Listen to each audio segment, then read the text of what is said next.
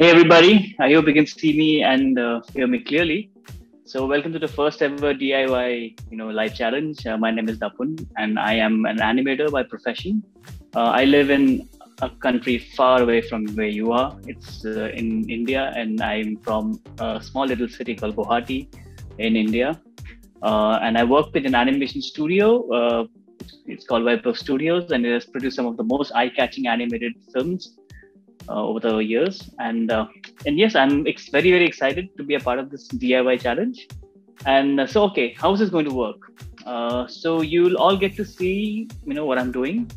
And as I instruct my way through it, and as you follow along, we'll all have a short little animated clip by the end of it. Do's and don'ts of stop motion. There are a few rules. We shouldn't do a few things if you want the stop motion to look good. First of all, you need to plan out your shot.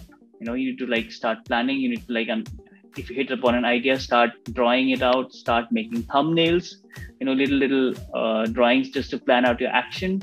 If need be, you need to act it out. You need to go in front of the camera and just act out your scene.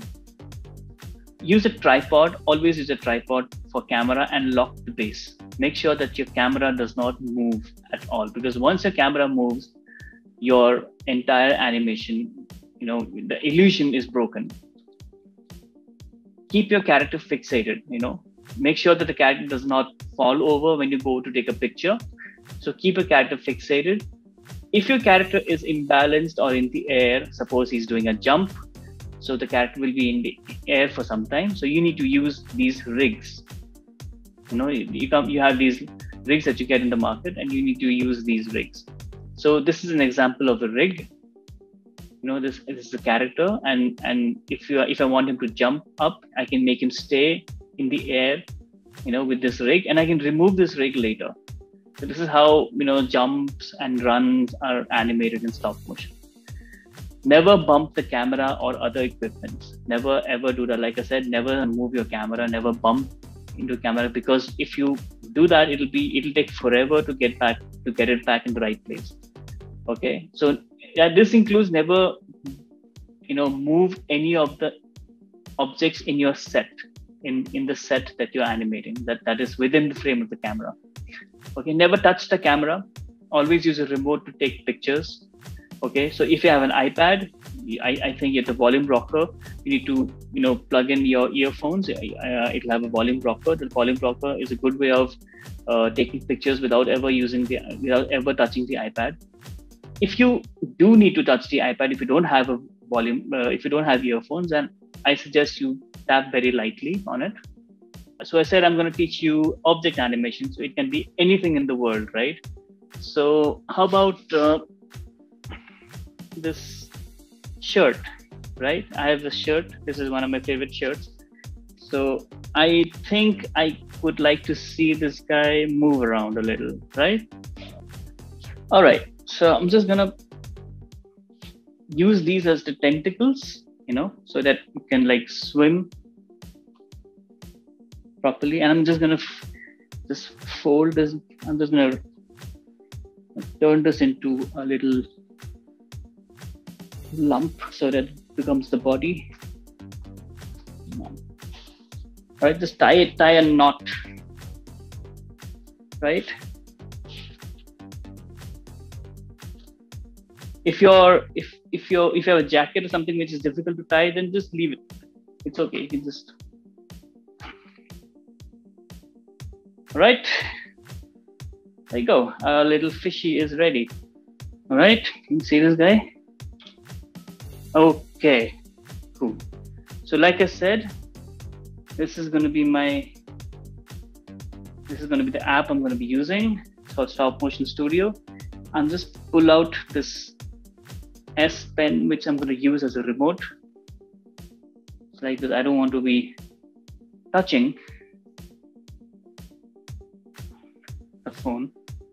So I need more room, because I want it to swim around this area. So I'm just going to rotate the camera a bit.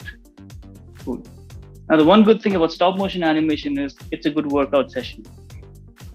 Okay, you need to, like I said, you need to go pose your character, come back, take a pic.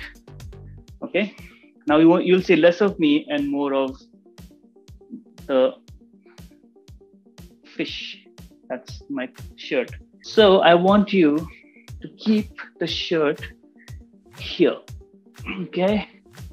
So I want this guy to swim into the camera, take a turn, and then swim back out of the camera. Okay.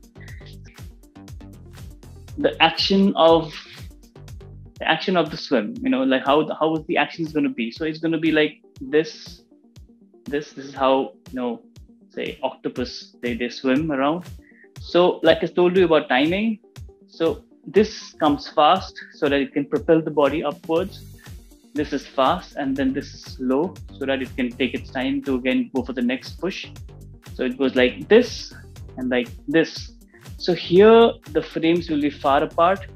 Here the frames will be slow. So it'll be like nearer to each other. And the nearer they are towards the end of the action, it'll be very near to each other. So it'll come to a slow in, and it'll slow out again and fast here and slow in. That's it. That's the only rule. Okay. So similarly, when it pushes the body will suddenly go up and then slow down a little, and again go up and slow down a little. So because it's getting propelled by the tentacles.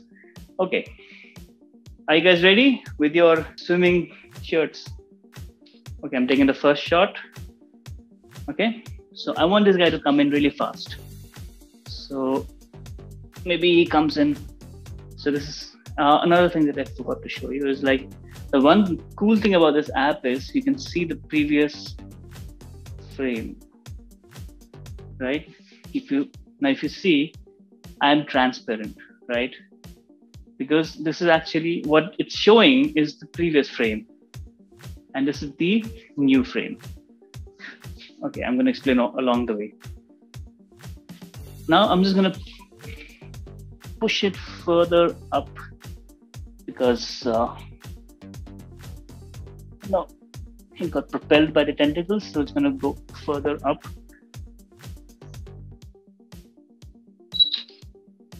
Take a picture.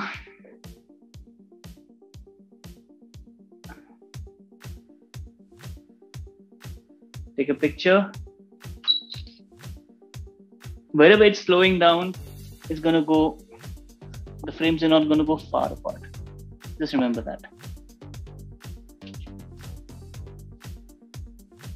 Okay, now I want this guy to slow in. So I'm just going to move it just ever so slightly, and I'm going to start moving these tentacles up. Okay.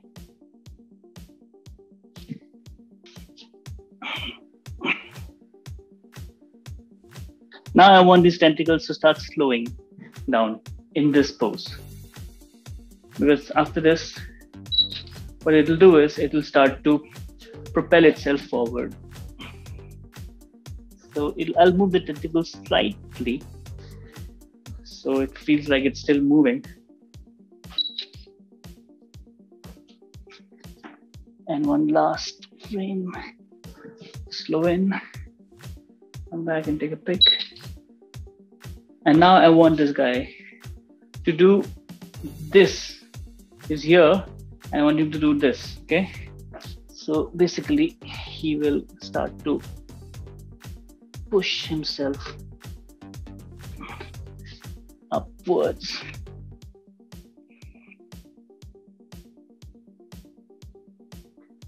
I hope. So sorry, I made a disappearance. It's okay, I'll delete that frame. All right.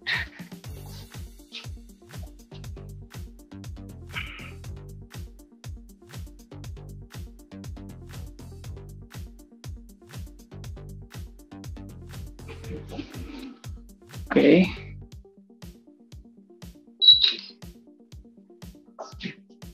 Okay.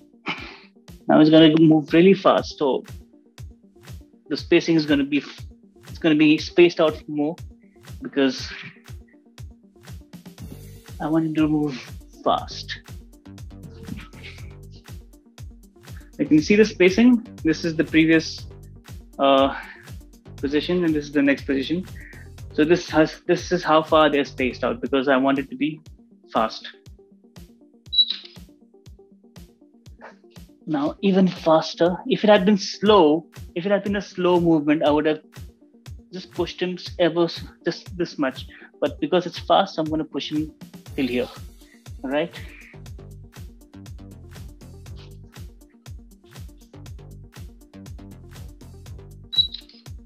Okay. Even fast.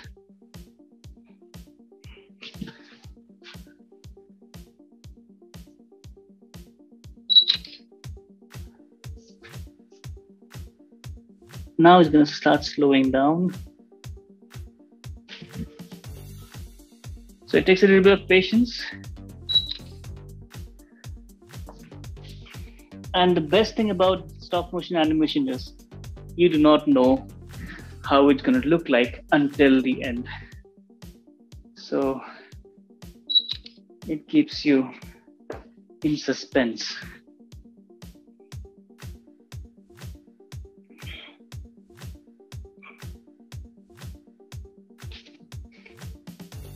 But if you follow the principles properly, it shouldn't be that bad. Now it's going to start. Now I made the body slow here because it comes fast and it slows here. And it's going to again go fast and slow here. Meanwhile, the tentacles are going to move up a little. Start moving up. And I've also made him take a little turn. So it's going to continue to turn and the tentacles will continue to move up. Okay.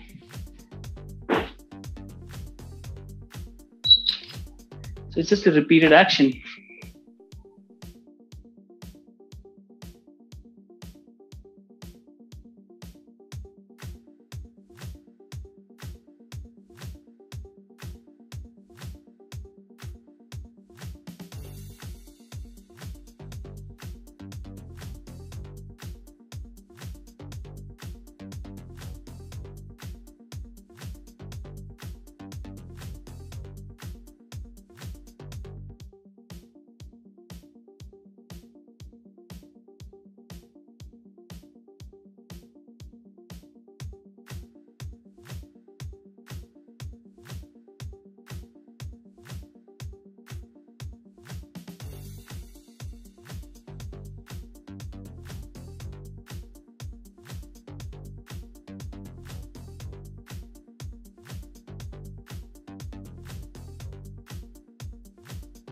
You know what actually sells, what actually makes it convincing that it's moving is the slow in and slow out.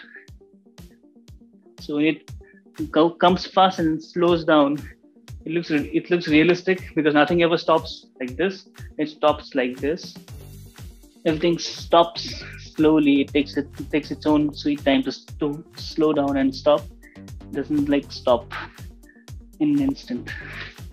That's why you're slow in and slow out.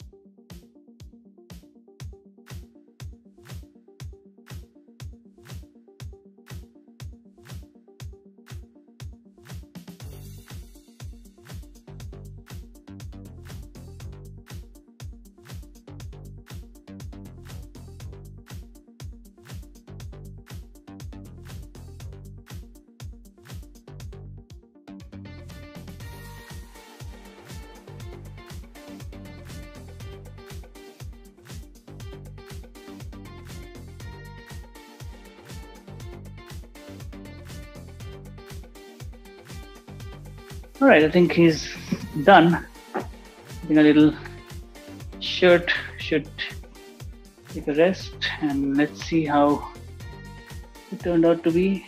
So I'm just gonna play it. Can you see it?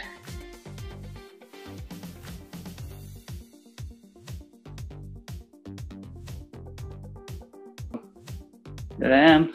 So I need to just tap it, and have this bunch of options. Can you see them? Yeah, so there's a delete option right here. Delete. All right, so tweak the timing of this and like make the whole thing slow.